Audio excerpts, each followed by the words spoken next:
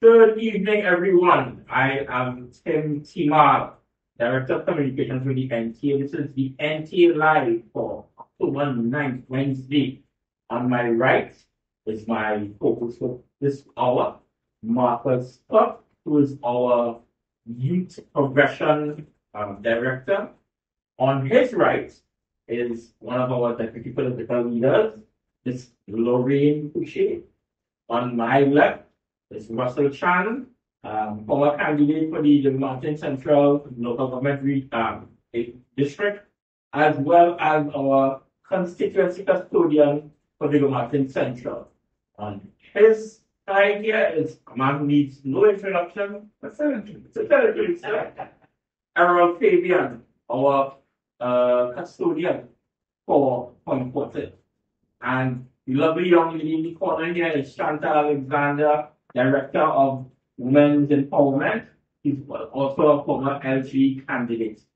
And we're going to be discussing, Marcus, we're going to be discussing the budget and what it means for Trinidad and Tobago, what it means for the NTA, and how we will be moving forward. What we recently saw in the budgets in regards to tourism and allocation, do you think that's enough allocation and this place within the sector of tourism? Well, the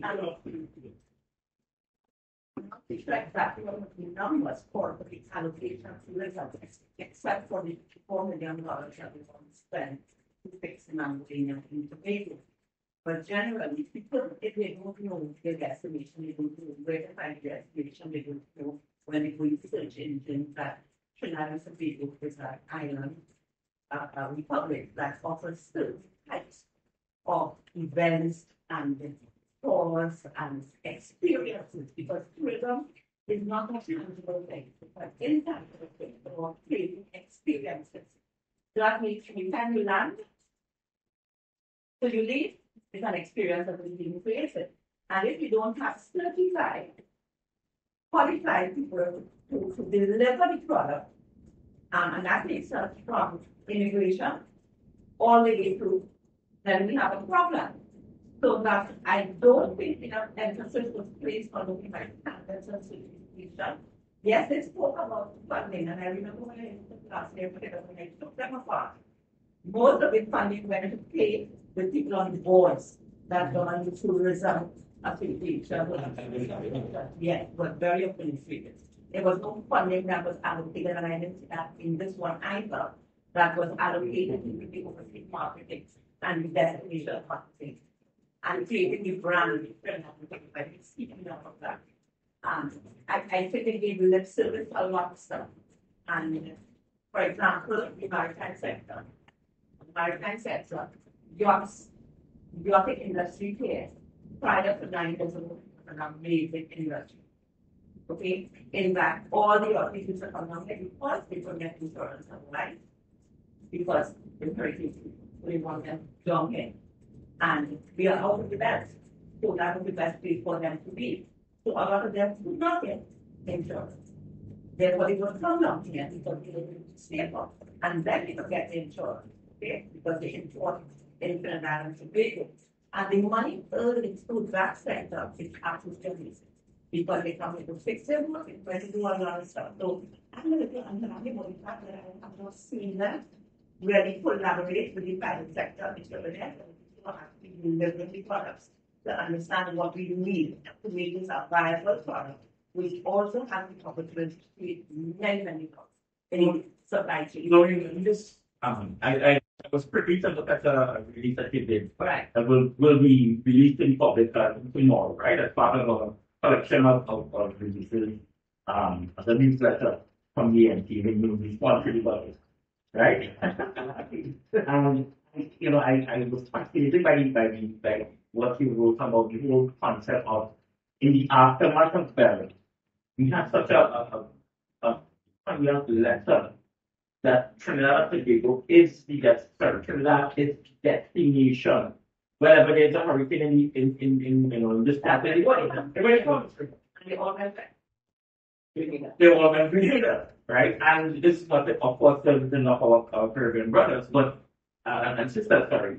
But how we constructed the release was so positive and so looking forward, right? In the sense that why aren't we taking advantage of this? Is it, I asked myself, why aren't we taking advantage? But more importantly, part of what we're doing here is talking about the way forward. What is the NTA's plans, strategies, ideas, concepts? And so tell me a little bit about it. Well, one of the things is that is really when into the courts in Trinidad, it's extremely. There is so much red tape and the systems are falling.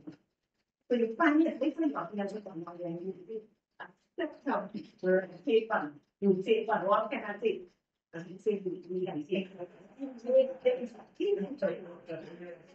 that's it. All the red tape, that they have to go through. That they were before you try to pick a country or island that they don't have to go through all that.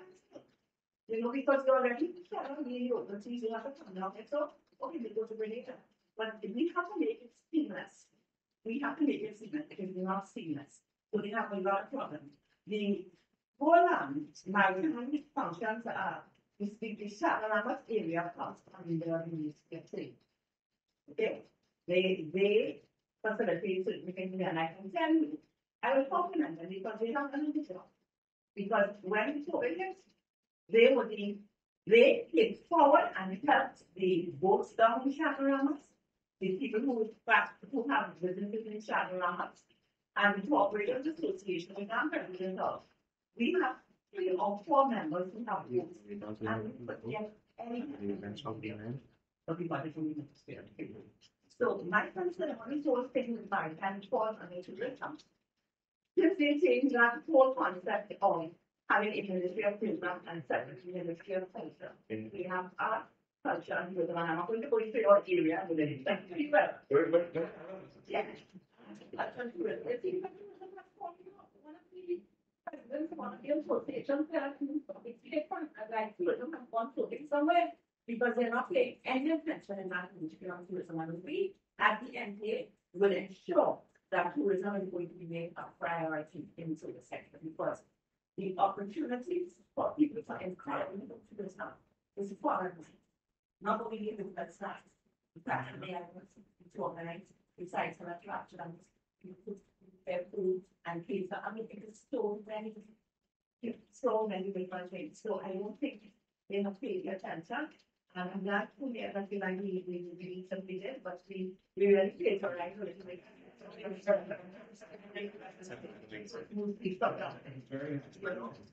So, one of the things Marcus and I were speaking about when he was yesterday was the whole concept of that symbiotic relationship between and that integration between ministries and government entities. And, to segue into Mr. Fabian, right?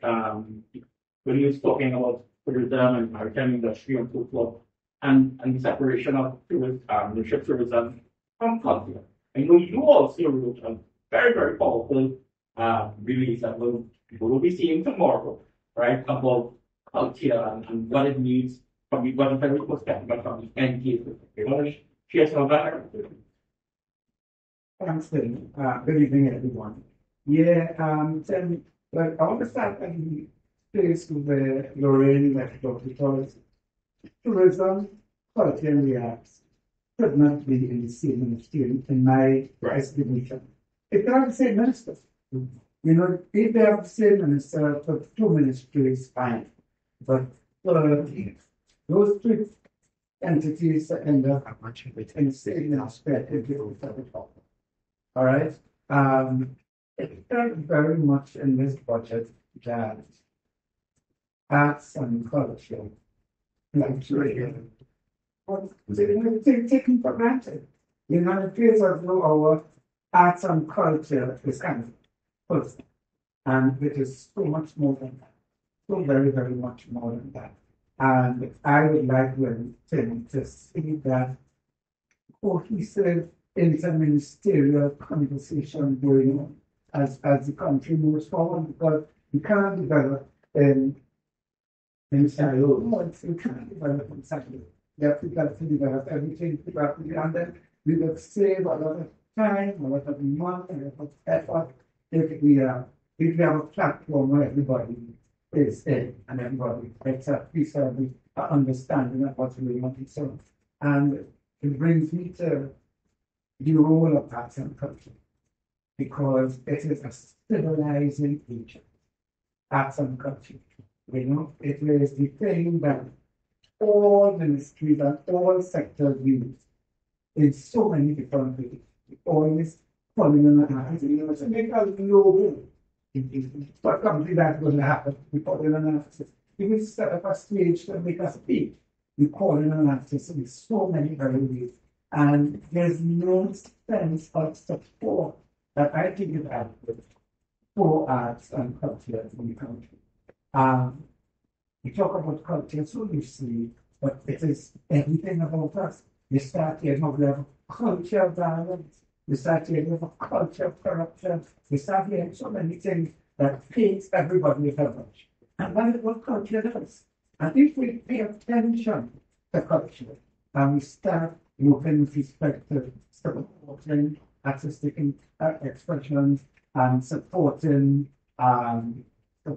cultural expressions, we can move society in the direction we like to see society move in. But it has to be with a sense of arts and culture, you know.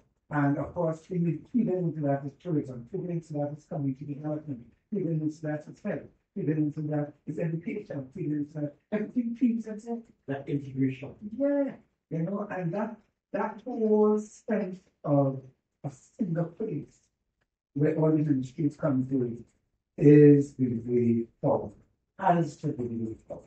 And that's something that will be something like that. That's how I see it. That's how I see it.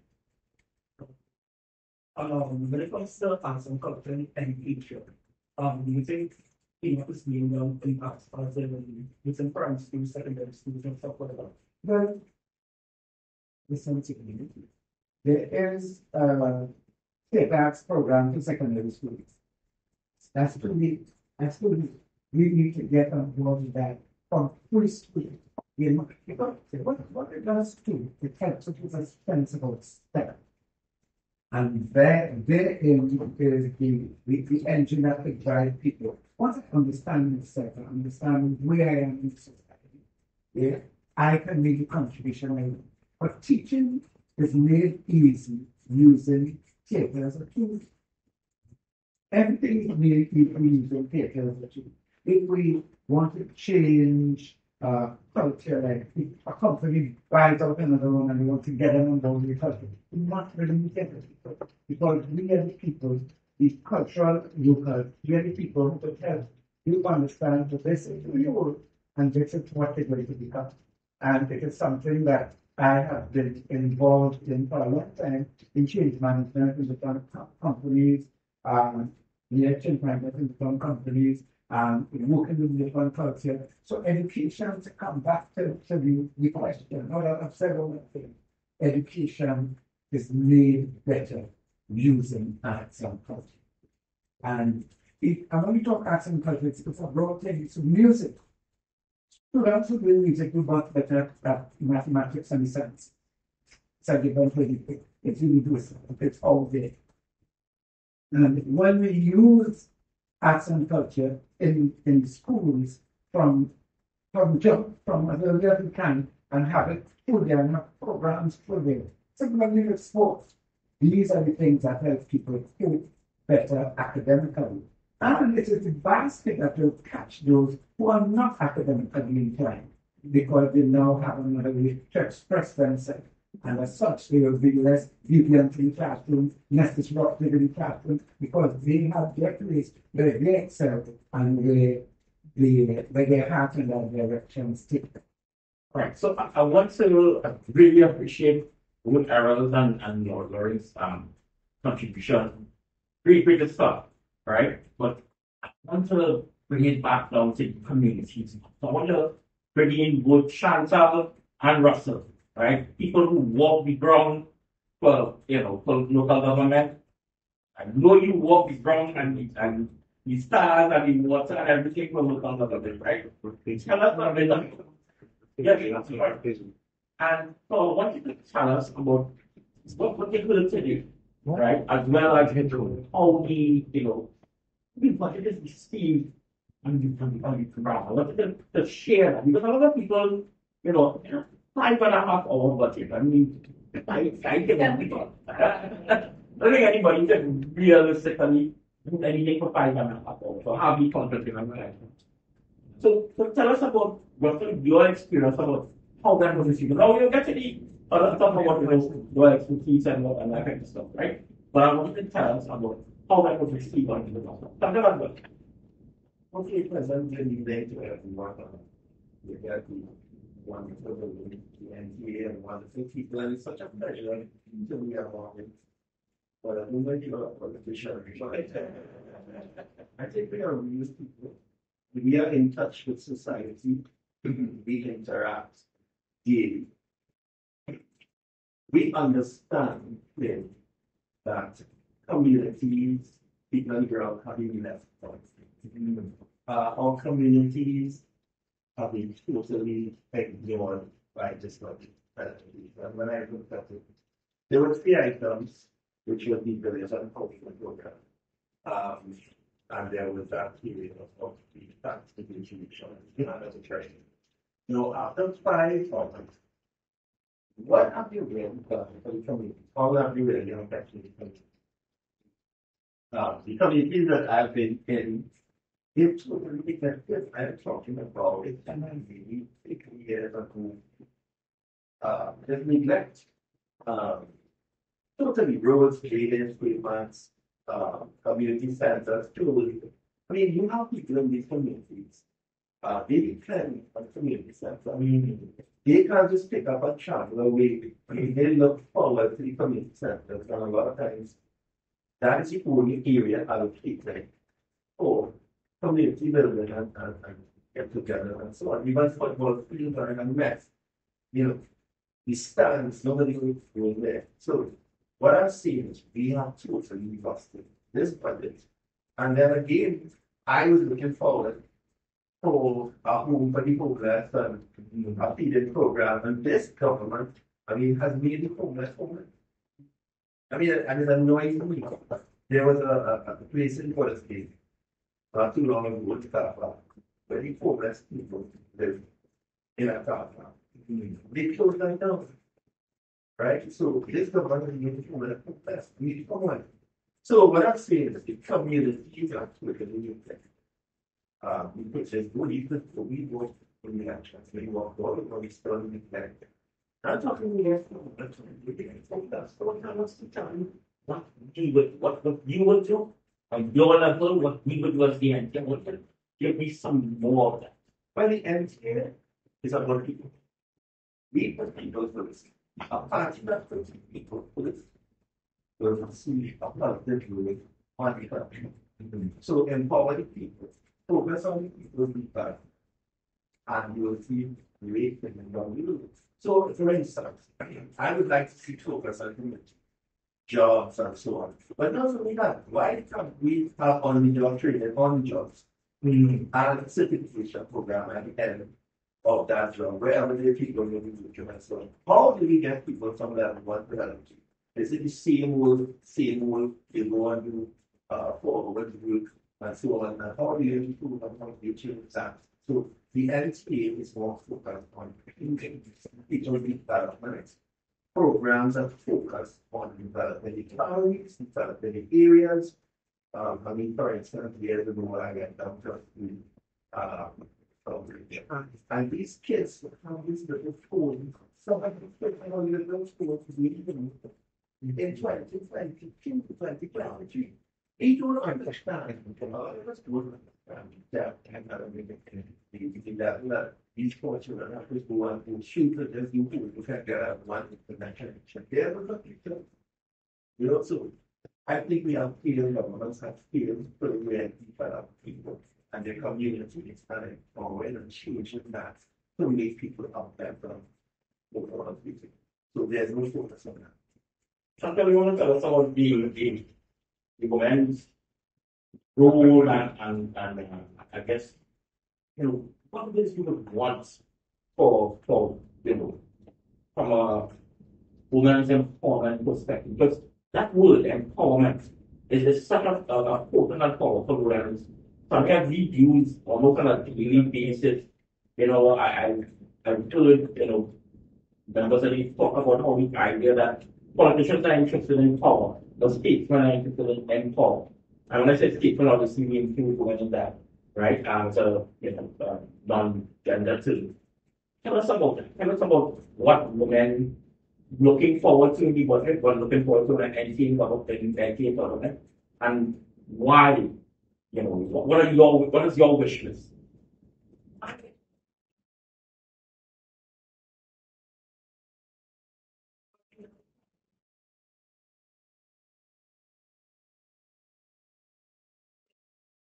Strategies and things, for instance, like when our transformation, when we, I mean, there are kind of sense of that. Or when we get habits of better using and sense of that. Like, when, or, it's trying to understand it. It didn't mean anything in that budget, just the, okay, we have a lot of domestic violence going on, this is, and just someone, that's happening, take place. Something as easy as a outlet or fact commission, it's so easy to prove it. These are things that I really want to do. Even more, making like a household name for like partner houses. So that's how they would advertise a central figure, right? Or a central no crime, no bullying, and central act like that. They would intimidate it easier and make it safe, so they would not be. Now, I hotline, give a hotline for me. I can call it hotline. If I have a problem, this is a hotline that I just go. So, you know, they get accessible. So, like women who have been around things like that will be on my list that I would like to see things like that take forward. Yeah. And I think what, you know, what Marcus, you and I talk about all the time, Lauren, you get on top of us all the time. The concept that, you know, there were so many things that our political leader was doing as commissioner that was so positive for people who might be seen as vulnerable, people who might be out of work, for people or women or children. We have Lauren as a therapist, right? I mean, how do you respond to when you see that we shut down online reporting, we shut down TTPS app, we watered down the gender-based violence unit. All these things contribute to the level of crime and domestic violence. We've been seeing with this yesterday or today. It was a really, really horrific case. I wouldn't even talk about it, right? I only mentioned the particulars, but it was horrific and what occurred. Lauren, I asked you question that definitely political development party. Why are they doing things like that? Why take away things that will do that who want to be working for? You have to ask them why. But for me, it is inconceivable that we should be taking away things that is working. It's all about what it does to their ego. I think it's that ego thing, when people get into power, politicians, their ego becomes very much in it. Only one thing, right? They can't do anything, you'll shut it up. We're going to shut down everything. They're not looking at how it's happening in the street. And if we look at the budget for that, was the budget ready for the man in the street? No, it was not. It was 5 hours of what we did and half an hour of what we did, which was zero. Based upon that. Okay? So shutting down things like that, which helps the vulnerable and those who are at risk, is a no. But I was not like to only something that when we look at the family system, we have to look at the family system because the family makes up the community, and the community makes up the town of the city, and the town of the city makes up your country. When your family is being disintegrated and falling apart, everything else is going to fall apart. When a father cannot provide food for his children, what is going to happen? He's going to steal. Okay? When You know, I'm not advocating stealing. That's not one type of thing. Okay, but it's the reality of what is. I can't if I I'm sorry. You know, and they're going to push that and it's not going to what you see, but then they can't do that. So you actually, because of not providing what is needed for families, proper jobs, proper education, our educational system is different. We don't educate people how to read kids. We don't teach them to do critical thinking, and as everyone said previously, for the arts and the ability to deal with synapses in the brain and have things in different ways. You don't learn different ways. You don't learn different ways. So it's like parents, it's like cutting, something like figuring out whatever it is they're doing differently. And to me, I don't think we have looked in the budget and we don't vulnerable for our people. And that is where we need to get back to. You know, and we in the NTA saying that we are not politicians. Use that word, we are agents of transformation. That is what we need to do. And we want to start to transform our people, not from the top down, from the ground up. That is how that is very communicating is so important. Because if you look really, we have a lot of families and problems. And it's probably because they don't understand each other to be fighting. The boy who was bullied was a bully boy. I mean, it's like a people for people. And 30 people are not provided and not educated. You know, some years ago, I was looking for somebody, but asked everyone that they should do some testing of children who are showing a certain type of behavior, starting in preschool and in standard one and so on. Because if you can pick up issues early, you stop the problems later on. And the statistics show that a lot of our boys have ADD or dyslexic.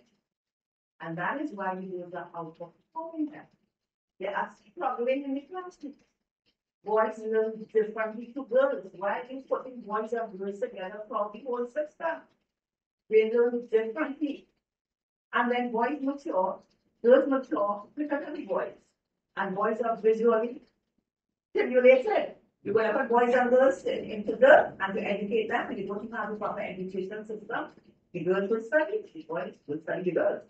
And that is not what the problem that we are having here. This is what I see all the time. And when a woman marries a man and she is more educated than he is, you know what happens? He has on answer and vision. So we are back, and let me reintroduce myself. I am Tim Tima, Director of Communications for the NTA. And if you missed the first half, oh Lord have mercy on the South. We saw world peace, Gaza, Errol deal with the no, it was Lauren who deal with the hurricane in Florida. It was the best half hour ever. Sorry, all missing. But anyhow. So we are back, and this is the NTA Live on the 9th of October, right? We're discussing budget and we're discussing NTA and how NTA is going to be pushing forward, right? So I want to kind of a little bit of a recap. We started off talking to, well, first of all, let me introduce everybody. This is Lorraine Pouchet, one of our deputy political leaders. On my right is my co-host, for the first hour, Marcus Scott, who's our Director of New Progression. My left here is the man himself, Chan the man, Russell Chan, former LG candidate and present custodian, constituent custodian for Diego Martin Central. This gentleman, I think you all might know him a little bit. This is Aaron Fabian, another consistency custodian, Lord. Then we are not very well for Point Fortin. And finally, this beautiful young lady on the extreme left is Chantal Alexander. She's also a former LG candidate, and she is our Director of Women's Empowerment. Right, so here we go. Lauren, I want to recap some of the things that we would have spoken about. So tell us about your we would have seen the budget, we would have seen the allocations for the tourism as a whole, and we would have seen your release. Well, I would have seen your release on the maritime industry, and it will be out tomorrow, by the way, as part of a new format and newsletter that the NTA will be putting out. Give us a little recap about that period. I don't know what you put in the budget, but I didn't hear anything what you put in. I didn't think anything for the only thing I knew for tourism that stood off at everybody because they focus on it because of the amount was the 54 million allocated of Pennsylvania, which is wasting money. Because on the side of the island that is on, sea glass is mashing it up, and it will continue to mash it up. Okay, so that is a waste of $54 million that could go in many different places. I think that I didn't hear also anything about it really promoting people for tourism and for the services sector. I really didn't see any emphasis placed on that. Because you have to look at when you have services, you have to make sure that who are producing these services are both certified and maintain standards that are required. Now, we in Trinidad look at our standards and standards that we want to have. But we have to have international standards if we want to bring people here. Okay? The whole maritime issue. That the yachties, for example, they come down to Trinidad year after year after year because of the fact that they cannot be in the open seas because this is a hurricane. In the hurricane season, they cannot be in the open seas. They don't get insurance. So they come to Trinidad, they come into port. They utilize all our people and all our services to help them because their boat is their home. So they need to fix their home, they need to buy food, they need to go for their manicure, their pedicure, they need to go to the doctor. They use all the services that we have here, but we don't make it easy for them. Because, for example, I spoke of the red tape when they come into immigration with their boats. They have horrors to get in here, horrors to stay here. And many of them have to go out and come back in, go out and come back in. That shouldn't be so. If we see this as a lucrative way of earning income for our people and US dollars too, because they spend US dollars, we should be making it easier for them to be here and not harder. They're all going to be giving Grenada all the business.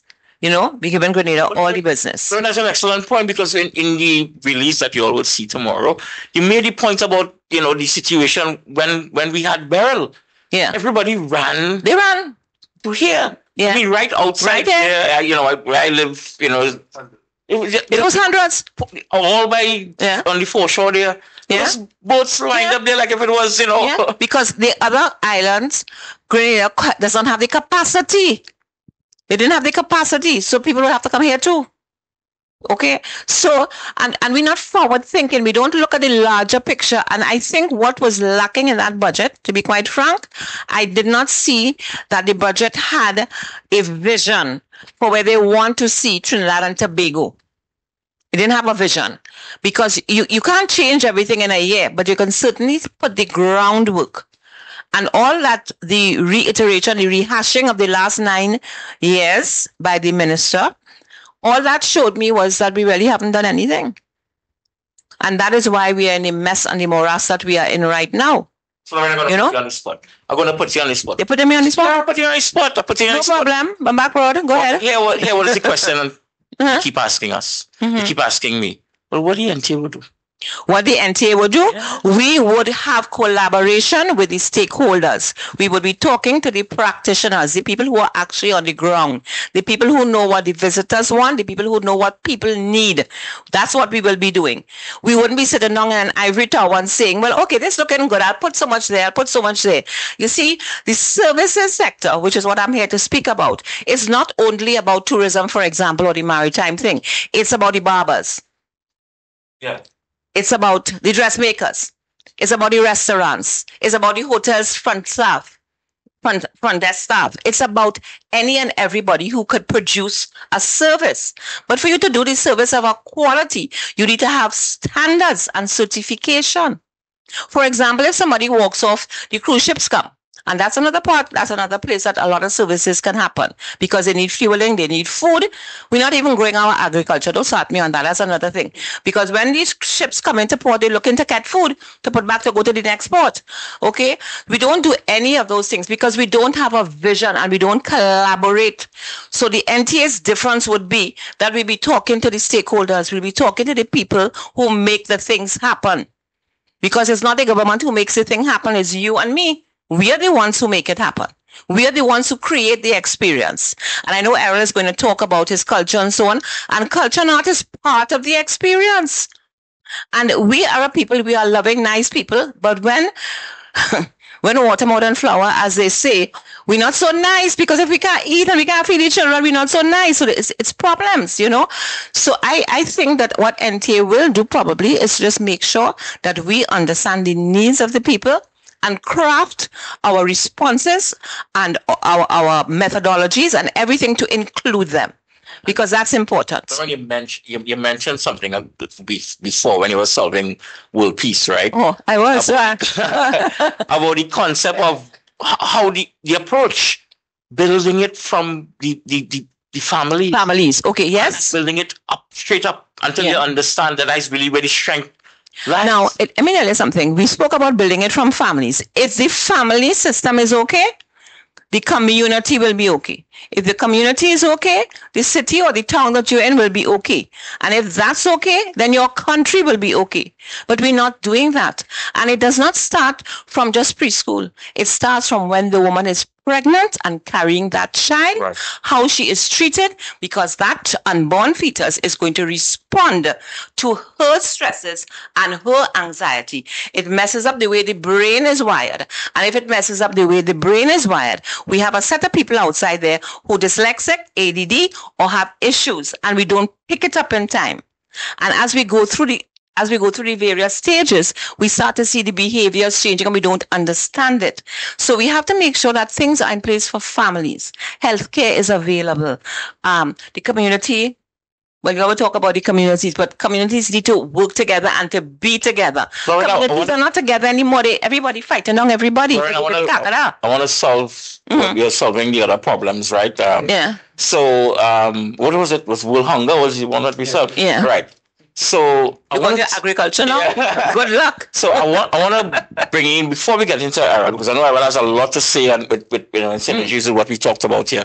I want to go back to Chantal and Russell, who were both local government candidates. They walked the ground. They saw that energy. They understand things. And Chantal, as our director of women's empowerment, talk to me about what Lauren said. I mean, I know there was an incident that recently occurred close to where you live, and how does that affect the community? How does it affect you? How does it affect your son, your children? And tell us about that. Your wish list for women as far as the budget and as far as the NTA is concerned. Okay. In terms of crime in my community, it was a really sad situation to know that crime could reach, it was actually a preschool. So yeah, to see where crime has reached, we know where it has reached, but I mean, it was actually a woman dropping a child to school, and that was the situation. My wish list as a woman empowerment, I would like to see more for women, like battered women. We have so much abused women in Trinidad who don't have no way to turn. They have no way to turn. They have no way to speak to. These are things that we need. We need forums to open up. We need apps like how we had this TTPS app. It was so easy. The gender-based violence app. It was so easy just to click a button on your phone and report these things. And you report it. You go in, it actually had counselors you could go to, even though you report a crime, it had people who still used to counsel it there. The gender-based unit also had counselors there also. So after that, you go through the whole phase, they had counselors. These things need to be accessible. And the thing is, why you would close down an app and a unit like that? So I think these are things, this is my wish list, is to see more for women and children. Like Home for Battered Women, make it easier and more accessible. Make that a household name so women can know, okay, going through a domestic violence, it's easy to leave. Because some women would say, okay, I don't want to leave because I have nowhere to go. These is homes. We need to have it just like how we have all these big government buildings not doing anything. These is where we need to put these structures in. We need to make it more accessible and easier. So that is my wish list. All right, so Mr. Chan, I have a question for you here. In regards to the budget, right? What are some of the things you would have liked to see in regards to community-based projects. Community-based projects. Well, on my last election crusade, what I've seen is just total neglect. Okay, so it's like when you go into some communities, it's like back 20 or 30 years ago. So over the years, at $60 billion budgets, nothing has really changed, which is amazing. So what I want to see us get into the communities. I want to see a difference. And you know what I want to see too? I want to see a $60 billion budget. At the end, we return some of that money. So I think we have gotten a habit of, it's a $60 billion budget. We spend all. Let us put back some money and put it to good use and manage our money. You know, a lot of the communities are just run down. Pavements are just, we fixed a lot of pavements. We fixed water leaks and we did it quickly at low cost. So when I spoke to people in the communities, they said that water leak has been there for 15 years. In fact, the person told me that's how they know water on the line. Spraying all over for 15 years. Okay? So we did a lot. NTA did a lot. We fixed a lot of leaks and we gave the people in the communities to fix the leaks and to fix the pavements.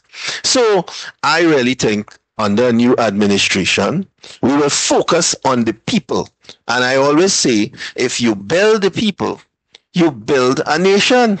So for business, for big business now, if your population does well, won't they spend and support business? Won't they support the parlor? Won't they support the shops? Won't they buy washing machines? Won't they repair their homes? When you look at this budget, there was 3 items, one for wage negotiations. There was the village and housing program for 150,000. Now, come on. Why do we treat our people like that? What could you build for 150,000 really for a family? Now I see the minister increased it by 50,000, but material, steel, everything went way up now. Where can you, why do we treat our people like that? And then we have $60 billion budget. You still can't get a bed in the hospital, 24 hours to get a bed in the hospital. It's not work. Something is wrong, Tim. And we have to stop. We have to put an end to this and focus on our people. And I'll just stick in one thing here, because when I was walking around a lot in the communities, there are a lot of people, a lot of young people, just standing around looking for something to do, looking for a program, somebody to put them in a program. So listen, I would say, okay, you're going to want to tell this guy or this group of guys, you have to go and train. Where are we going to train? Oh, it's up the highway by UE or something. How people with no money going to get in a car and spend a whole day or a month or 6 months doing a program which they can't buy lunch, they can't get there. It doesn't make sense. So what I suggest we do, we have community programs, just like how we fix the pavements, just like how we fix the leaks, just like how we fix the drains. And we empower these people on the job training in the communities and certification at the end of it on the job in your community. So when you get that certificate, obviously you would say, Mr. Brown has completed building of the community school center. He has worked on the paper. This is his certificate now.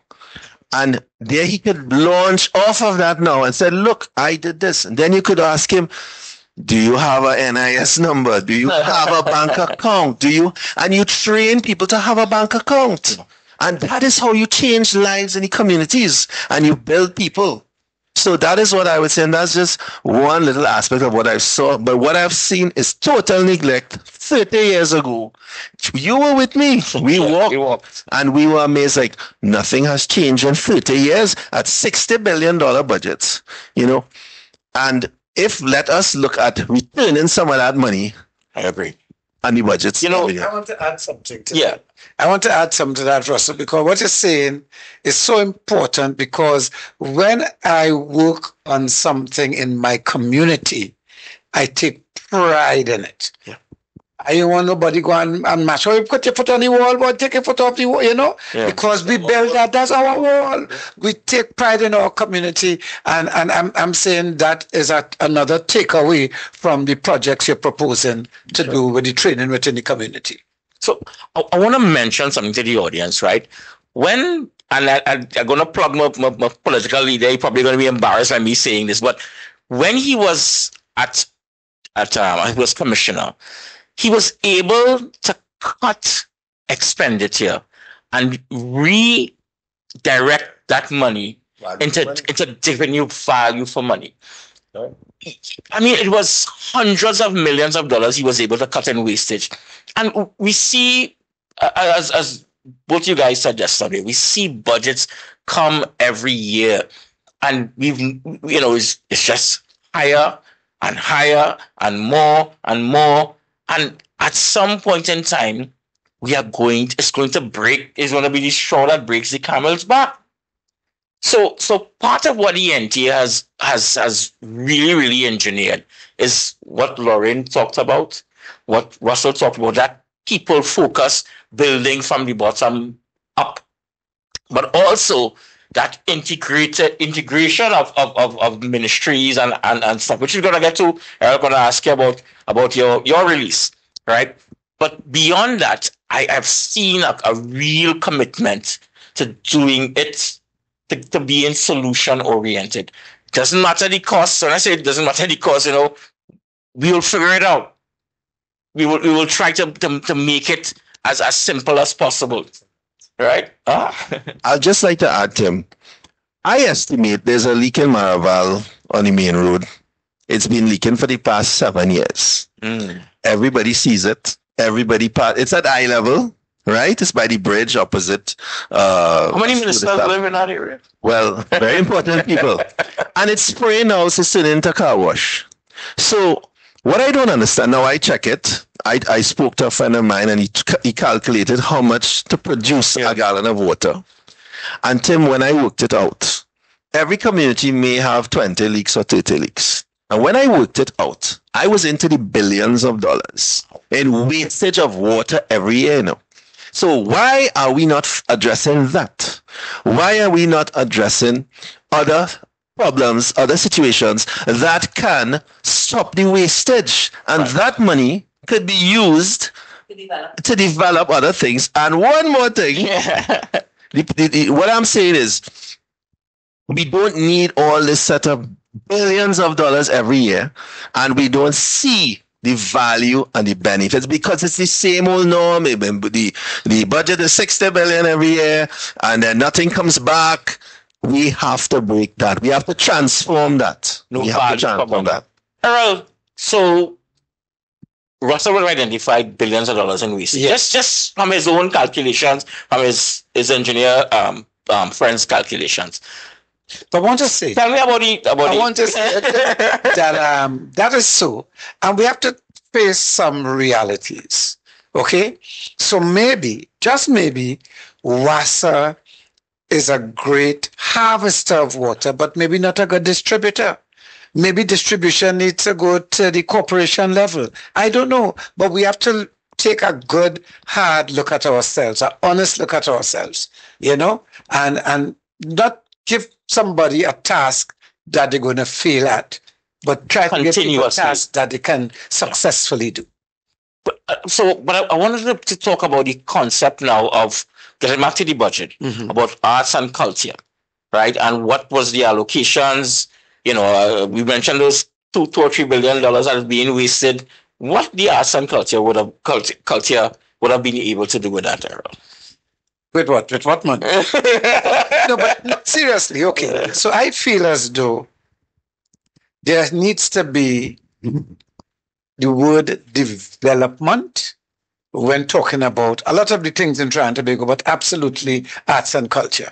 Because in spite of being treated like an outside child, I'll have to say, we fine.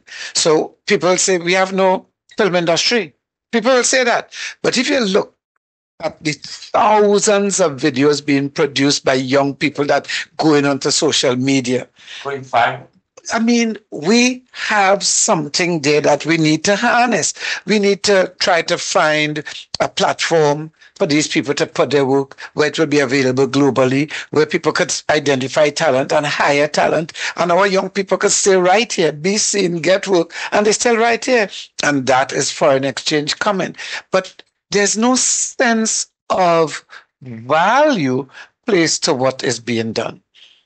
Or not enough sense of value, because you're talking about us needing to get more money, and we thinking tax is the way to do it, but we all know you can't tax your way out of economic situation. Yeah.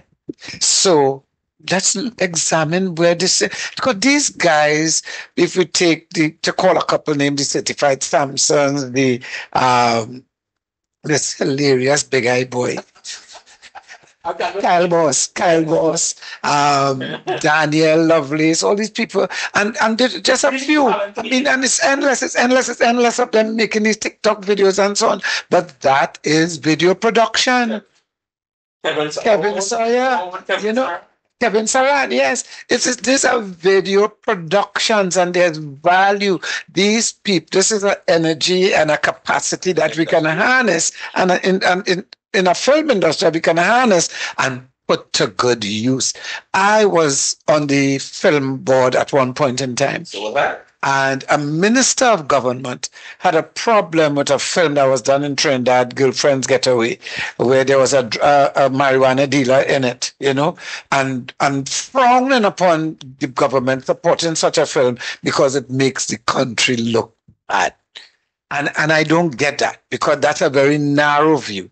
Because if you look at Slumdog Millionaire, which saw the worst of the slums, so to speak, in India, what that film did, that single film did for India in terms of revenue and visibility and opportunity and so on is phenomenal. So it's again putting the right people, not giving people tasks that they're going to fail at, but finding the right people to place in positions so that development can happen. And that is the thing. That development is the nucleus of transformation. And that is what we have to look at. There are a number of things that we could fix in this country, but fixing suggests that it's going to work how it used to work. But we don't want that. We need to transform our country, transform the society. There's a new way. Some people like how it was back in the 60s or the 70s, and yeah, it was good, but that's not good for 2050. There's a new day ahead. There's a new way ahead. There's a new approach. And to find that, we have to work together. All sectors have to work together, but more than that, the NTA in its way forward is looking at a central platform for ministries to converge. And that is where the savings, they're talking about redirecting hundreds of millions, that'll be redirecting billions of dollars, because everybody can operate in a silo and take us successfully transformed forward. Integrated and strategic. So much is happening in the world today with AI. Tim, and I know you on the forefront of that kind of thing, and we have not placed the programs into the schools. Our young people, that is their thing. They're born to do that. And we have not placed the programs in there. We haven't placed the opportunities in there. We haven't placed the platforms for them. And we really need to look at that, because arts and culture being integrated into all of our ministries is going to help the transformation we want to see. I just want to cut in and say something. We're talking about the budget, so let us get back to basics. We elect people to run our business. Just like in a family, whoever is working handles the finances. Right. Not so? But they handle the finances based on the needs of the community, of the family. I don't see the people that we have elected for the past 9 years running the budget of the country like that. We take care of the necessities, but we in our families, for example, in our family, we make sure we have food, we have shelter, the children can go to school, we have transportation, but we know that we're working hard for this money. So we're not going to waste this money. And we're going to try to have at the end of the month a little more money so that we can put it aside. But you see, what is happening? The people that we elect, the politicians, are operating with our money as if it is their money. And they can do what they want with. Because what I did not hear at all in the budget was any kind of justification or accounting for how they spent last year's money. And that has always been the problem with our budgets. We never hear what has been the results of the spend of your taxpayers' money and my taxpayers' money. Lorraine, I want to say, I do not believe, no part of me believes that the people who are running this country now, the government, wants to see and wake up and calculate ways to make people suffer. I refuse to believe that. I refuse to believe that they consciously sit down and work out how we could make them suffer some more. I know you, Errol, so I know what you're saying the opposite of what you really mean. But go ahead. I believe that, Lorraine. But I believe they just have a job that they are incapable of doing. Totally incapable. And Because you know what? They don't value the money, because the money, they think the money is given to them to just do what they want with it. They don't know how hard we have to work to be able to generate that money in the first place, apart from the gas and oil. So they may not deliberately want to do certain things, but they're incapable. Totally, they don't have a vision, incapable. but NTA has a vision. They don't have the vision, but we have it. Right, guys. So we have come to the first session of our post budget. Yes, of our post budget. Anyone would like to leave any last comments? Well, I would like to thank you all. Thank you very much for the opportunity. And listen, people of Trinidad and Tobago, we are at a serious situation in our country. I mean, I shouldn't have to tell anybody that. We know it. The people of Trinidad and Tobago know where we are. And we cannot continue like this. This is a government that simply, to me, doesn't care. Because as I said earlier, this government made the homeless people homeless. The car park in Port of Spain was closed down and put the people on the street. I mean, what madness is that? So, again, coming back to every year with the budgets, we waste, in my opinion, over $10 billion a year in wastage. Bad management.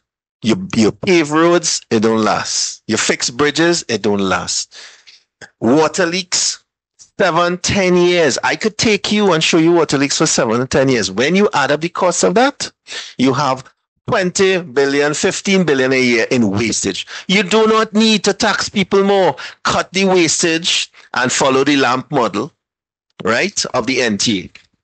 And my last comments will take off on that, because in the LAMP model, the A stands for accountability, which is return on investment. And this is why I made that point a couple of minutes ago, that I did not hear anything about accounting for how we spend the money. And I'm only hearing blanket things about what is going forward. We as an NTA government or part of the government, we will make sure that there's accountability and that money is put in the places that it is needs to put to empower our people and to build and develop our people. Mr. Fabian, anything from you? Well, I'm looking forward to the next session because I'm staying to meet with June and Savita and them to find out so much more. To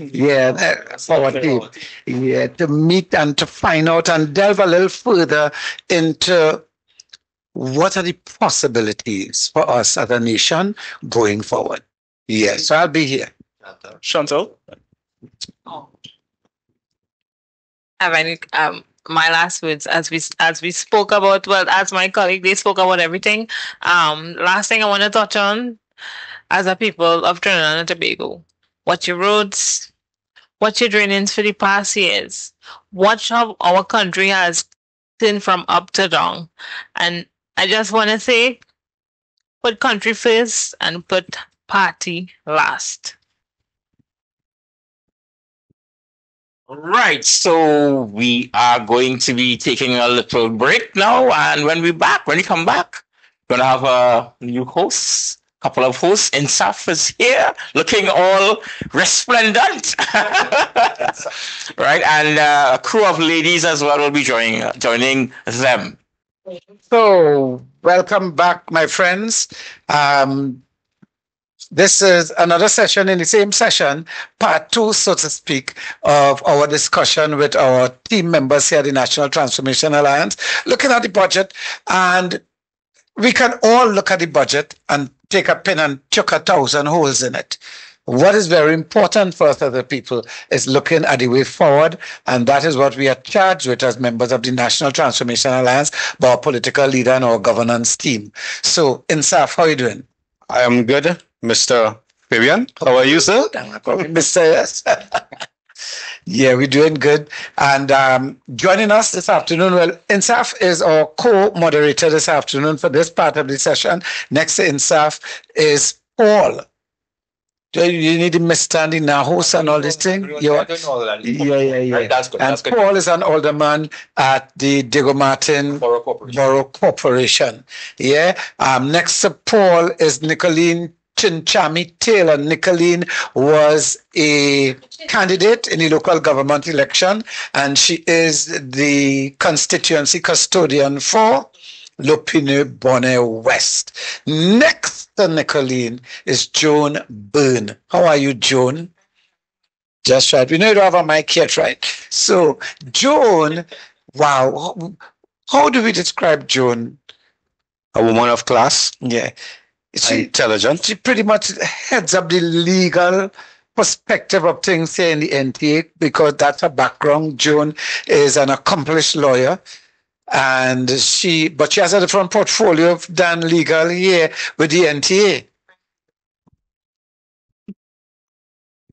Good evening, Errol and viewers.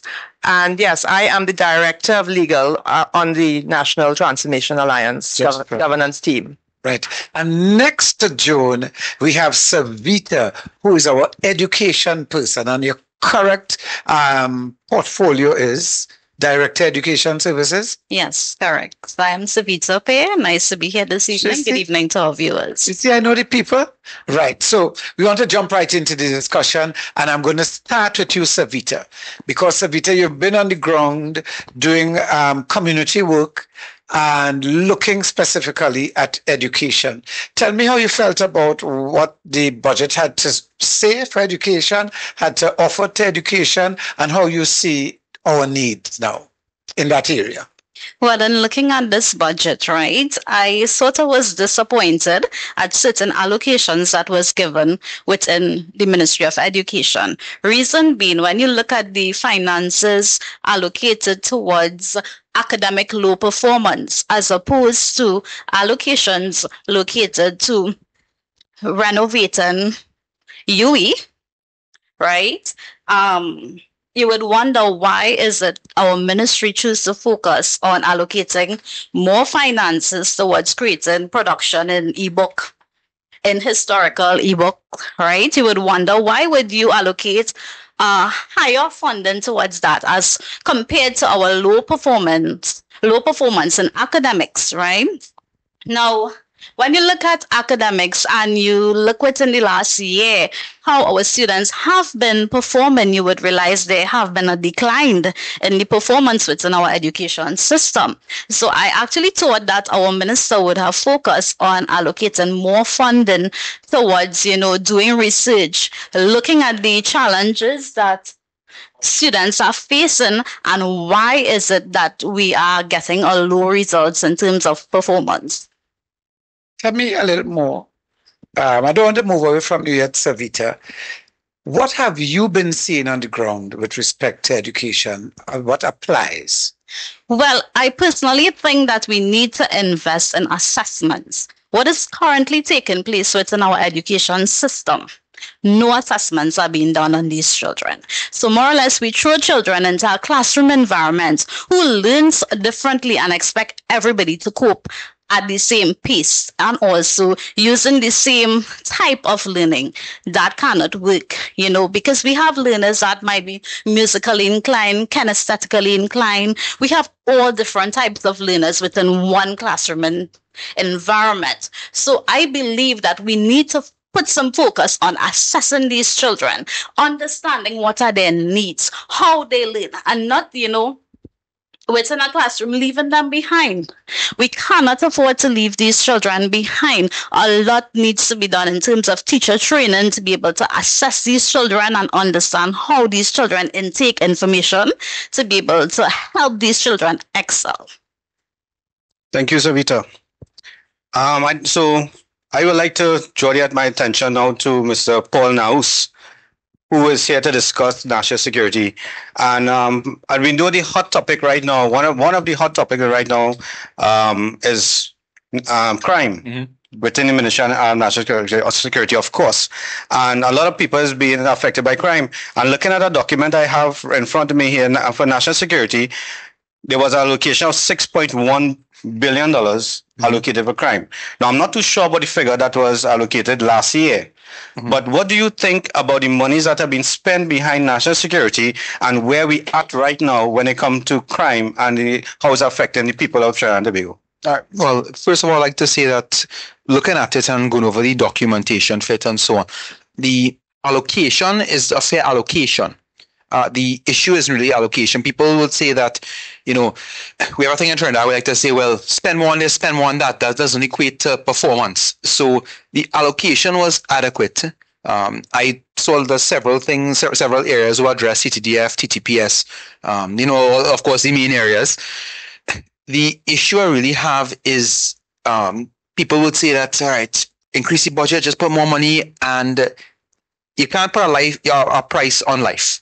Right? And that is the main argument for spending more with policing, and actually policing, fire, all these services worldwide. That's always the argument. You can't put a price on life. However, the reality is that resources are finite and you have to balance the books. There's a lot of wastage that goes on in all ministries, but national security as well. And I think trimming the fat of that would help a lot and it will go a lot further. Like, for example, a lot was allocated to new assets. Now, we know new assets are important. Modern technology is important. However, I'm not sure a proper needs-based assessment was done to determine that before going into this thing of purchasing vehicles, boats, and so on. What they need to do is revitalize, revive, and basically do a facelift on a lot of the old equipment. You'll find that you're spending a fifth of the cost in some areas if you look to bring older vehicles up to spec rather than purchasing newer vehicles and purchasing quantities. This goes for vehicles, goes for boats, where basically the book value will be reduced to zero before you even use it because of the excess. So remember something, when you buy assets as well, any assets you purchase, they have to store somewhere. They have to be maintained. There's a cost to everything, and sometimes a recurring cost. And what we look at in national security budget, as with a lot of ministries, the recurring cost is the majority of the budget. And salaries, I believe, if I'm not mistaken, it's around $2.5 billion a year in salaries. As it stands, and actually there are less salaries to pay this year than, or less to spend on salaries than last year. So when we're looking at it, we have to look at it from a holistic perspective of where does that money go? Is enough on how to trim the fat? As a matter of fact, you can reduce the budget in national security and get more performance if you do a proper needs-based assessment and you really look at how to intelligently spend that money to get the best bang for your buck. Well, let's go a little deeper. Let's talk a bit about maintenance. And we know when our political leader was the commissioner of police, he would have used some monies to bring back the vehicles that was in the dead yard, right? Right now, we have a big problem in this country where for community policing, when it comes to vehicles, patrolling the areas and things like that. Did the budget talk about anything about bringing vehicles or rehabilitating vehicles to enhance the community policing area? Making that I didn't see that direct link. They were talking about increasing municipal police presence. I push aside stuff about recruiting police officers in the batches of 1,000 a year rather than 300 because logistically that is not possible right now. So maybe that was talk, maybe there were plans for that, but not necessary again because the problem is not manpower, the problem is management. In terms of I think there's a lot of police vehicles. We know about police graveyards with vehicles. Some you really just have to scrap. Some you really just have to say, you know what, just for parts, sell it off for parts, whatever you can, because it's not worth the juice is not worth the squeeze to bring them back. Those that can be brought back, along with new assets purchased, I think that a lot can be lent to municipal police, to prayer larceny. You know, I think that the TTPS, and they do assist the other police agencies such as municipal, such as prayer larceny, because those are police officers. But I think that a lot more collaboration could happen, a lot more can be done to bolster the forces of municipal police, of the prayer larceny squad. And those are the main examples. But they need to be feeding off each other, because the municipal police have a job and they have a very specific role according to the Municipal Corporations Act in terms of their type of policing. There were talks recently about having a municipal police task force and doing these type of things, and I really thought, at first I was like, okay, great idea, just because I'm looking at more crime reduction, but then you're creating more redundant roles. So I think it's important for each arm to know exactly what their role is, and to do that with the support of the others, and have overlapping only when necessary. That will help to cut down that redundancy, because redundancy also too has not been producing positive results. You have reached diminishing returns very quickly with those agencies. Well, management really is the issue then. Entirely. Management is the issue. As basic as getting the same types of vehicles now, because in policing, vehicles will take a lot of licks. Yeah. They take a lot of licks. So don't, people see the vehicles look around. On that they point, take a lot of licks. On that point, they take licks, but some people give too much licks. How they treat government assets. And that, again, it's across the board of government agencies, how they treat the government assets. I don't think the standing orders to enforce that are strong enough. They need to go over that. But I do, if you don't mind, I want to really touch on something, because we're talking about policing. We'll talk about policing. We'll talk about boat. We'll talk about regiment. We'll talk about those things. But those that I like to refer to kind of tongue in cheek as the ambassador of national security, I want to see more for the fire service. Right. They have 3 out of how many, 13 fire, or how much ever fire stations, only 3 are fully equipped. They have fire officers running with rags around their face, wet rags in a burning building. I mean, that is absurd. In terms of that, I would like to see more resources put towards fire services. I would like to see more resources put towards immigration, but not in, they want to do the e-passports. All that is good. I agree with that. We need to move with the technology. However, I want to hear more about what you're doing to expand training for immigration officers, what you're doing to equip immigration officers to do the type of raid they need to do in immigration without perhaps heavy police enforcement or involvement, in that you don't want too many leaks to come out with intel on. So in immigration, like for example in the US, when you see ICE moves on something, ICE is moving. Yes, it'll involve agencies, but ICE is the one leading charge for immigration matters. So in the same way, our immigration officers need to be leading the charge, but they could only do so if they equip properly, if they train properly, and they are given that mandate. So I want to, and even with prisons, I want to see more put in the hands of the agencies that are mandated to deal with these issues, not just, police taking care of everything and these agencies just there for their support or their authority at the time. Well, there's an elephant in the room when we're talking about prisons, and I want to get your feedback or your feeling on prisoner transportation. Prisoner transportation can be done entirely by the state. Now, there's one caveat to that, so I'll have to say this. In terms of, we know there's a lot of corruption. We know there's a corruption issue with national security as a whole, and I'll say that without reservation. A private security agency gives another layer of protection. However, at the same time, you can use another aspect of national security, another agency from the state, to have that redundancy or to have that overlap of security. Mm-hmm. So that can be done at probably a very, very, very, very reduced cost. Which leave out a couple of various, but and that again, finite resources. That money could either reduce the national budget or it can go back into the prison system to improve it. Either way, a motor pool. Either way, what it does now is you can take that money, have them run their own thing in prisons with it, have another agency, and have leftover to reduce your national budget on that. Yeah. Thank you very much, Paul. I'm going to chat with Nicolene for a little bit now, who has been very active recently, trying to get things done in a heritage community that have been undone forever. How do you feel about having to fight that fight, Nicolene? to be in a village as a little girl and to grow up there and to actually have to stand up with the people. I feel honored as one, but I feel we have been neglected for too long. And to know that used to be and what it has reached at least at this point, it's very heartbreaking. Um, just on Monday with the floods and stuff that the residents face in Aruka, I mean, yesterday when I went there, this one person alone lost over $200,000 in from their business. That's just one person. And we're talking about the Eastern Main Road in Aruka. And then we're talking about over the bush route where we had water reaching at least 3 to 4 feet height going through people's windows. So I continue to go to these people, and this is 4 years now. And from 2020 to now, Monday was the worst flooding ever since.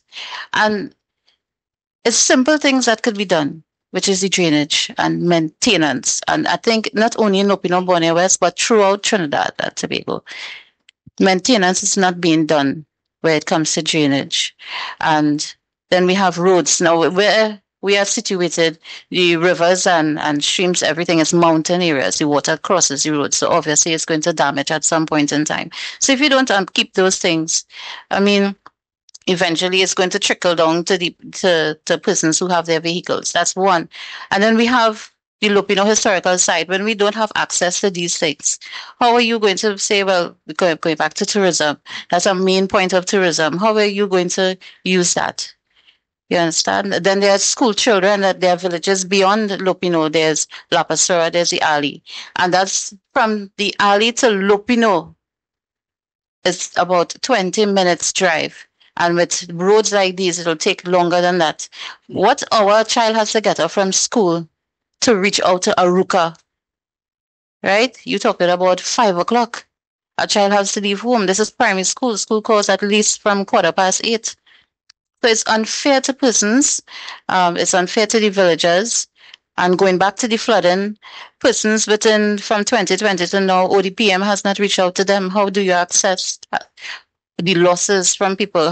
How do you go to them and try to say, well, all right, let me see how I could help you get back your refrigerator so for your business, or for persons who have lost their beds. And then there are children in these homes as well. You may lose your school books, your food supplies, something. It's really heartbreaking.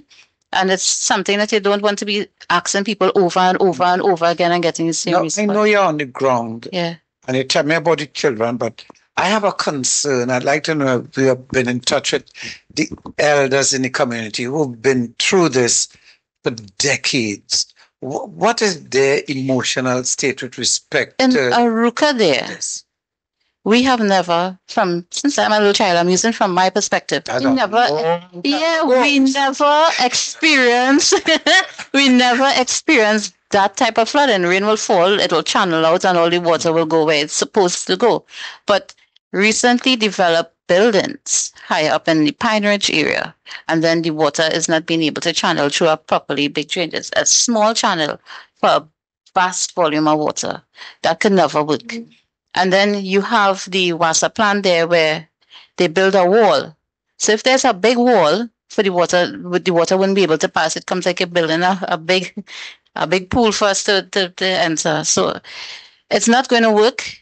And the people are crying out. There's no MP or councillor, anybody on the ground. They have said that they have tried to reach out. No one has seen anyone. Up to this present week here, no one has saw their MP or their councillor.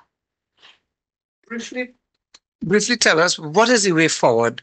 Because this community is not unique with these issues. A number of communities have this sense of neglect that is happening. What is the way forward, do you think? The way forward, I will believe, is the persons to stick to their jobs. You were put in positions to do something, and I don't think that we should have to cheer you on to do what we put you to do. Right? No one is supposed to clap and say, hey, you pave a road for us, you fix a drain for us. That is what our taxpaying dollars is put there to do. And keep with your promises. Do not only come in your strong PDs and ask or help those in those areas, and then after come in the other PDs and ask for a vote. That is the only time you see people. You only see them on the ground, and it's going to come soon. You haven't seen persons for the past week or two with all these floods. No one. But as that election bell ring, you're going to see everybody on the ground reaching out to the same people who has been crying out mercilessly. McLean, I have one question for you before I go to June, all right? And June, I have a few questions as well, so prepare yourself. As a young, I don't want to say a young man or a young couple, I feel like I go ask the same question. When I now get my license, let me put it like that, right? Yeah. I said Lima lot in Lupino. That was my place, that was getaway place. It's a place full of culture, a place, the people around me like family. It's I feel like in a different part of Trinidad. Yeah. And recently, when I go in there, it's a bit different, right? Infrastructure-wise, right? Now, the question I have, you don't need to answer it now. You can answer it later down in anything, right? The MP for your area is in charge of utilities, yes? Yes, yes. How is the water situation in Lupino right now? Well, I could tell you. And the environment. I will tell you from my experience. When it rains, before he changed over that whole water plant, we could have still got water. If one little drop of water falls down from the sky, it's going to be locked off. So water is not accessible even during a slight shower of rain. We are talking about the roads access as well. And he is there all the time in Lupino. We know that you are there frequently. You are seeing the conditions, and you're not. The issue for me is you're not reaching out to the people. You're not having conversations with persons on the ground. So you wouldn't know what are the issues. And even if we cry out and we say, these are the issues, and we publish it, and we use social media, we use any form of media, it's still not adhering to us. So based on what you're saying, the waterman is not providing water when plenty water is falling. That's what you're saying? Okay. Basically. All right, June. How are you this evening? I'm great. Thank you. So I know you're here on a different capacity to talk a little bit about health, all right? And, correct me if I'm wrong, Errol, but I know some people around the world, and even in Trinidad and Tobago, used to once consider our healthcare system in this country one of the best in the world. People is actually to come here and try to get their free medical. And over the last few years, that has been deteriorating slowly but surely. Yeah. All right. Now I see here again we have a nice little budget going on here, a nice little allocation for $7.5 billion.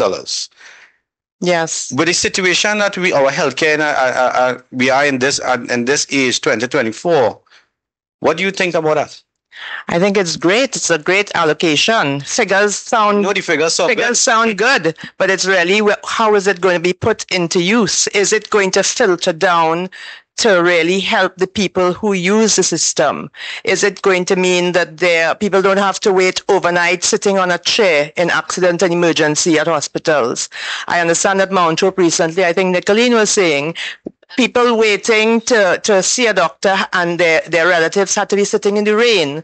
Is that going to be the effect of this allocation? Are these figures going to be used to assist the people, as I said, who utilize the system? Is it going to be used to hire more accident and emergency doctors? Is it going to be used to hire more nurses, more doctors to staff the hospital? And that actually is what we don't know. We don't know how the last allocation was used, as Lorraine was saying earlier. And we don't know what is going to happen with this allocation. But we do know that the suffering is going to continue. We don't see any alleviation of that in SAF in the near future. Well, I know one of the main problems we have in most ministries, if not all ministries, is transparency. Yes. And right now, as a people, we are not sure where our money is going and how it's being spent. Our taxpayers' dollars, yes. And we are not even seeing it. Exactly. Right? Now, you spoke just now about the hospitals being over capacity. Right. I saw an article, was it yesterday or day before yesterday, where was someone posted, I think Russell had posted on his social media, where people and Mount Hope was sitting in the corridor waiting for attention for about 24 hours. Yes. Now, my thing is, we have two major hospitals in Trinidad and Tobago. That's, well, three. We have Port of Spain, we have Mount Hope. San Fernando, Mount Hope. But we have... You have Grand... You have the Cuba Hospital. We are over capacity, but at the same time, we have a hospital that is sitting doing nothing. Yes. And all this money is being spent. You want to bring in this, you want to spend money behind it. But why are we not utilizing what we have? And what do you think about that? Well, I think first of all that the powers that be and the minister in charge is certainly he is out of touch with reality, or he doesn't want to be in touch with reality for whatever reason. He is not really out there feeling the needs of the people. I read recently on the papers that Mount Hope had no clean linen, but yet we were able to see that he had been robbed of his jewelry, etc. That made the headline news, not the fact that there's no clean linen in a major hospital in this country. So I think really and truly it's the powers that be and those who are in charge and in control of that ministry that they are not doing their jobs. No, that 1 minute. So the minister got robbed the other day, sitting on a lineman on the corner, and it was dealt with almost immediately. No one was charged. And that made headline. That actually exploded on social media. Yes, it did. But we had two incidents this year, I believe, where the Port of Spain General Hospital became a war zone. First time in the history of Trinidad and Tobago. Yes. And that to me is an embarrassment. And I want to know why don't we have proper security inside there? How come we can have people that's driving in to the hospitals and that's shooting up the place like... Well, in South, we have no proper security anywhere in this country, as you are well aware. We are not safe in this country. I have a sense from what you're saying and what I'm hearing from Paul and Nicolene and Savita that efficiency seems to be a problem, that we need to make things efficient. And I dare say that instead of closing Petrotron, we could have sought to make it efficient. We could have sought to make Caroni efficient. These things that serve us so well and could still have been serving us well. And now here we are. How are we going to make, or how do you feel we can make efficiency a hallmark of how we operate as a nation in this country? Well, I think that certainly there are people left in this country who want to see that happen, who want to see change, who want to see transformation, and that is this group of individuals here and our outreach members. We want to see that transformation, and we can make it happen, Errol. Yeah. But how do you feel about efficiency in national security? That particular thing. I think I will pass that over to the expert. So, and this was something that our political leader had seen in the police, and when I was part of his team there, that a lot of what we were doing was trying to make things just more efficient. It all starts with a need assessment. Right. It all starts with a need assessment. What do we need? Then you go to a cost benefit analysis. You plan out. So before you start talking about management, you plan fit. When you start talking about efficiency, you plan fit, and then it goes through a run. Then you'll find out, okay, well, things in practice don't happen how you'd like from theory. Then you trim it down, and it's a process. So efficiency is a product of a process. Right. And you just go over and over until you trim as much fat as possible and become as lean as possible. The problem is that national security, and this is something for a while now. This is not with this government, last government. This is something for a long time now. National security, I don't think, has been operating efficiently from any aspect. You have some areas such as prisons that is understaffed. What the second division prison officers have to go through in terms of the prison population versus the number of officers on shift. People wonder, well, why they're not more aggressive with prisoners and this and that. How can they be when it's one officer to 200 prisoners? Look at anywhere in the world that they have these things. There is a ratio in corrections. It works. Correct. There's a ratio and there's a safe range even if you're short of resources. So you'll have somewhere understaffed such as that, and then you have somewhere, and it's maybe controversial, but the military is overstaffed. Our military currently is overstaffed. And I'm not saying that it's people will jump and say, well, you need a military, we do need a military. We do, they have legitimate functions. However, we need to do assessment. Are we to recruit this many people a year to keep the attrition rate down, which is something you do as a matter of administration? Keep the attrition rate down, keep the attrition rate down. But are we overstaffed in TTDF? Are there other areas now where possible candidates at TTDF can go into, such as prisons? So when you see you have a lot of recruitment in one area, it takes away from other areas. You need to make sure that if someone wants a career now, and maybe even setting up a type of guidance portal online in schools or so, because yes, they do fairs where TTPS will come into schools and so, but are they targeting certain individuals, certain schools? I went to St. Mary's College and I was wondering why I didn't see TTPS come to recruit from there. And you know, this whole stereotype, well, let's say I see fellas or whatever. So the former commissioner was a Saints boy. Right. So, you know, and I have friends from St. Mary's that went into certain public service areas, but why aren't they targeting everyone and specifically targeting, okay, we want to get we want to get more recruitment for prisons, and that's more national security. Prisons send prisons to more places, send TTDF to less places to recruit. Right. You know, there must be tactics are determined by your strategy, not the other way around. And I think the major problem throughout all these services is a lot of times, and we see a lot with TTPS in particular, where these strategy is dictated by the tactics. So they have it upside down. Wrong side. And that's where the main problem lies. The strategic plan and then following through with the system of executing it, then seeing how you could trim the, for lack of a better term again, trim the fat from it, how you can make it more efficient. If the process isn't efficient, the result is not going to be efficient. I have a sense that using digital platforms is definitely a way to make things more efficient. I also have a sense that there's some hesitancy because it will expose things. You know, when something is there digitally, it can be tracked. You have to be accountable. You will be held accountable. I want to ask you, Kavita, how you feel about Savita, forgive me. I want to ask you, Savita, how you feel about a digital platform being introduced into the education system that you figure can bolster efficiency and target some of the things you were talking about earlier that you reckon are needed? Well, I definitely would advocate for a digital introduction within our education system. You would realize the only thing that have not been evolving is our education system.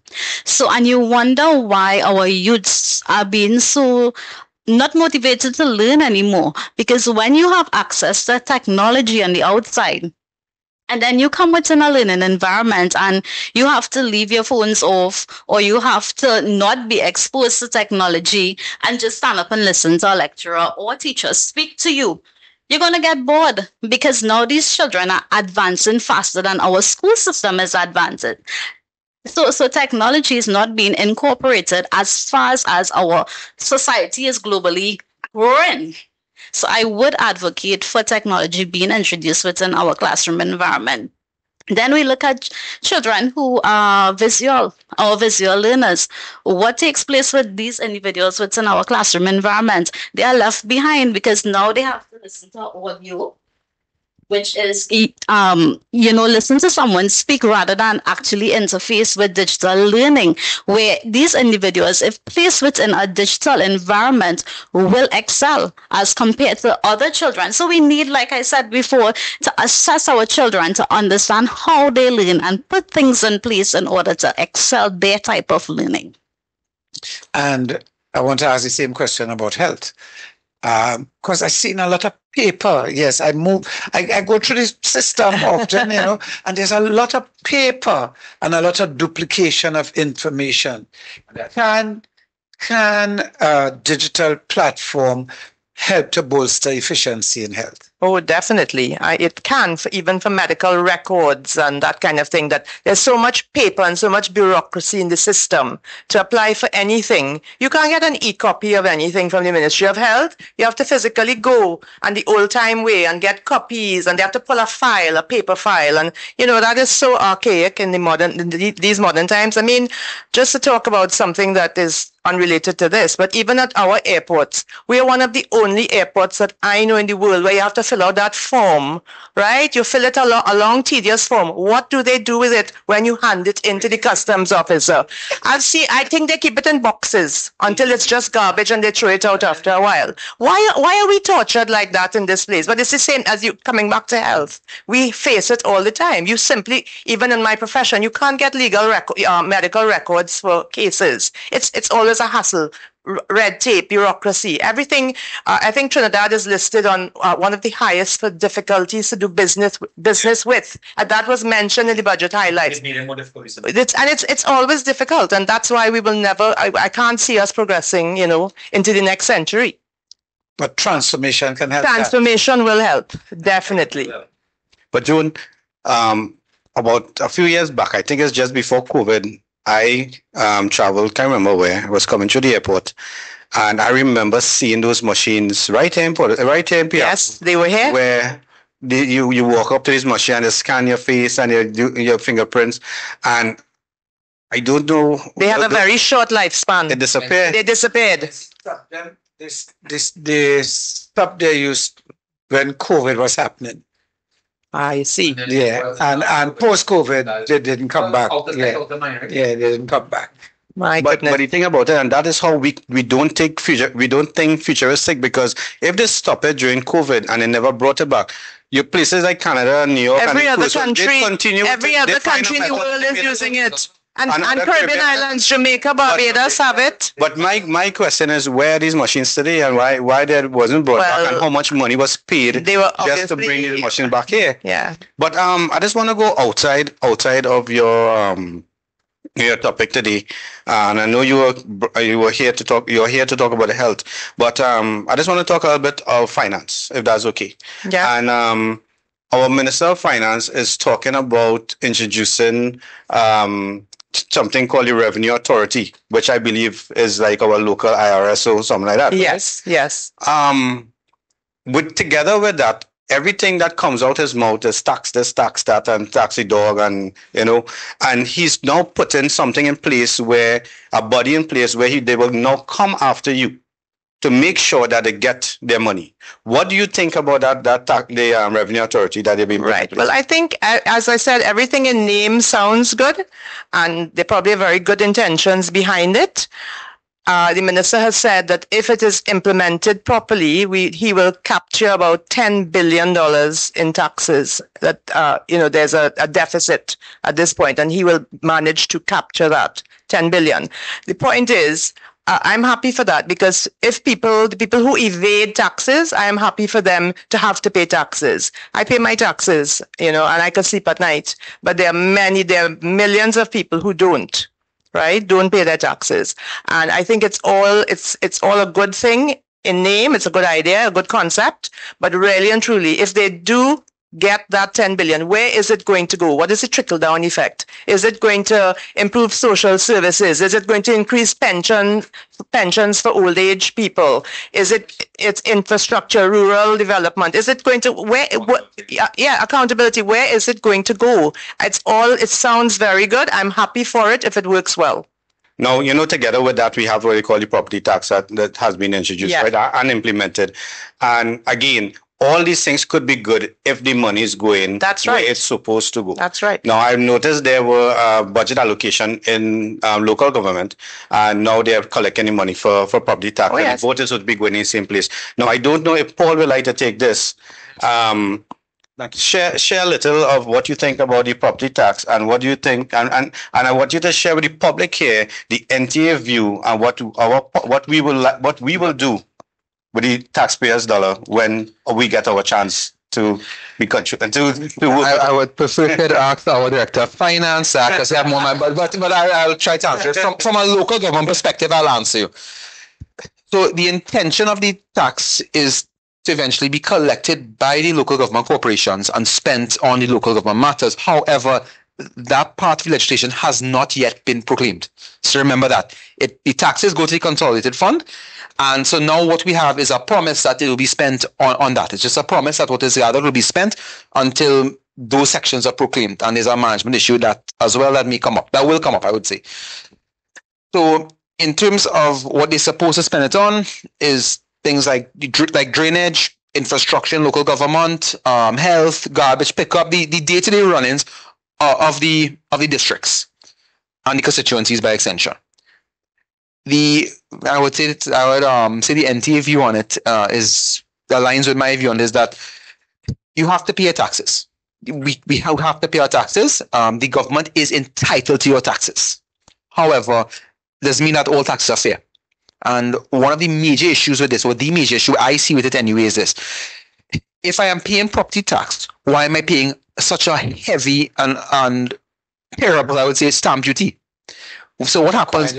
Correct. So what happens is that, remember something, some properties will sell multiple times in a few years, and every time the government collects a large lump sum on that. So my view of it is either you have the property tax or you have stamp duty. Make up your mind. Make up your mind. Yeah, because right now they are suffering people for double taxation when you do that. And that is my issue with that. But you know, some people say it's more than double taxation, because I'm also paying tax on the material to build, also paying tax on the stuff I buy to put in. You know, I spend in tax. You know, well, we heavily tax in this country. While I don't agree with that entirely, with that. You need to pay your taxes at every point in time for materials, all things. But I understand where you're coming from with it, right? Where you undergo a lot of financial strain to build a property. So perhaps maybe they could be looking into certain types of exemptions, because I do believe in this, to keep taxes low, because and especially in this time. So I believe the minister was saying that 10 billion, right, John? 10 billion. He estimates 10 billion. He estimates that they can collect that in taxes. I'm not going to say anything about his projections and how they've been over the last 10 years, but okay, let's just go with 10 billion. In an economy that is decimated, an economy that is struggling, which is the Tobago economy right now, you know, we can't have any kind of delusion that it's going well and so on. It's not. The economy is not going well. So in economies like that, what you do is encourage spending, not saving. People have to spend their money, and they only spend money in their hand. Correct. You have to have disposable income. So initiatives that will even lower the revenue streams of the government, if it encourages at this time more spending from disposable income, it will uplift the economy, and then in time now, in the long run, the government will be able to collect more, and the country will do better as a whole. Just right. So, my friends, we're getting closer and closer to the time that we're going to be wrapping up this evening's discussion, right? So, as we move into that time, I'm going to start over with education again to find out, you know, in your heart, and as a member of the National Transformation Alliance, what are you seeing for us with a government that is for national, that is for transformation, and is interested in leading with care, in governing with love? How do you feel about that? You know, one of the things I would say, you know, speaking on behalf of NTA, I would advocate for a greater allowance to be given to Tobago. You would realize over the years, nobody have been focusing on the educational development aspect of Tobago. Our tertiary education students have to come to Trinidad to receive tertiary education. And if they are sidelined here in Trinidad, they have to go up the Caribbean, either to Grenada or Barbados. So, you know, I would advocate for us to put things in place to develop tertiary education institutes in Tobago, so that these individuals will have the luxury of remaining at home with their families and also receive proper education. As well as, you know, we would put things in place in order to develop teams, digital teams, where we would have heard Nicolene speak about the issue in terms of maintenance. And we are seeing it as well happening in our education system. Our schools are dilapidated. You know, our children conditions daily is very, very unacceptable. And when children have to learn under these conditions, how do you expect learning to take place under these conditions? Now, we will put things in place in that individuals are able to report within 24 hours and get results from reporting whatever is taking place within your schools. Teams would be established to be able to fix these issues before they become bigger issues. So repairs will also cost less because of the reporting factor and the time frame we take in order to fix these issues. As well as one of the things I would like to see is accountability taking place. We lack accountability within every department within our government currently. Under the NTA, we will ensure that we hold individuals accountable for what they are called to do. And with accountability, hand in hand with accountability, is measurement of performance. Correct. Yes. Go ahead. Tell me. No, I was going to answer your question. Your yes. previous Go ahead, question. Is that Richard. okay? Yes, please. I am very excited, looking forward to continuing to work with this team, with the NTA, and to see transformation, to see accountability, and really making a change. And I want to see Trinidad like we knew Trinidad, what it was, how you felt 25, 30, 35 years ago. That's what I want to see, and to feel safe once more. And I'm really looking forward to working with this team to achieve that. How about you, Nicolene? Yes, I would like to say that seeing Trinidad 35 years ago, but I would like to see it better than how it was before. So working with the NTA, I am honored, and I'm glad that we have a team that seeks empathy with the people. And moving forward, I look forward to it. Thank you. Well, I see the team has been accountability tonight, but it is central to what we stand for in the NTA, and it is important to note that if you're not accountable, everything will fall apart, because we have seen it fall apart without the accountability. So I am very honored to be on this panel, and thank the host and the lovely ladies that with tonight. It's definitely been a very forward-thinking discussion, and I think that's what we need. We need to continue to have this forward-thinking discussion. We need to be able to pan these out. And just my note on national security is this: we cannot let just how agencies tend to work in silos, operate in silos, and as in an island unto itself, and it's this one myopic view on it. We need to look at national security as a whole, and we have to break the silos between the agencies of national security and within the agencies themselves. So thank you very much again. Okay. I want to recount something that happened to me in St. Lucia. I arrived in St. Lucia. You sure you can give a story on it? Yeah. In a full aircraft. Okay. And I was taken up by a taxi. This was in down south in Beaufort. We're driving up to head to the city to go to a hotel that I thought that's the hotel I was going to. The vehicle was in an accident, a really bad accident. I came out of the vehicle. I was still able to walk. I still had my senses and so on. And they stopped another taxi to get me to the hotel, because it's a visitor. They want to get me to the hotel. The hotel I got to was not the hotel I was supposed to go to. So I had to make some calls, found out which it was, and the next taxi came and took me to that hotel. When I got to that hotel, I was really starting to feel more of the effects of the accident. I was feeling pins and needles and so on. So I tell them at the desk, and they called the doctor on call, who said, "Now we have to get you to a hospital." Then they've taken me to the Elizabeth, the Friends of the General Hospital. On my way there, I called an ex-friend who said, "Nah, came to this private hospital." Within 45 minutes, Paul and team of me arriving at that hospital, a police officer was at my bedside interviewing me about the accident. Not you have to go to the station and make a report. You know what I mean? Being an accident. You know what I mean? And look, I changed taxi, I changed hotel, I changed hospital. Within 45 minutes, a police officer was at the bed interviewing me about the accident. And that speaks volumes to me about interagency communication. It speaks volumes to me about caring, leadership with some sort of caring, compassion, with love. And I look forward to those days that are ahead of us. And they are ahead of us. They are ahead of us. I look forward to it. How do you feel about that? What I'm hearing there is where I can see we have leaders who know what they're doing. We have people who was put into positions who know what their job, know the job to do. Mm-hmm. So, you put someone who's in finance. Correct. You put someone who's a doctor, who's in medical, in health. And when you do things like that, because these people don't have to guess and they don't have to ask their partner what to do. They know what they're doing, as our political leaders always say, don't put square pegs in round holes. And that there's a clear example where a government was put in place They choose the people that they know could get the job done. And then somewhere down the line, they have a level of accountability. Because if it wasn't for that accountability, somebody might lose their job. Because you are a foreigner.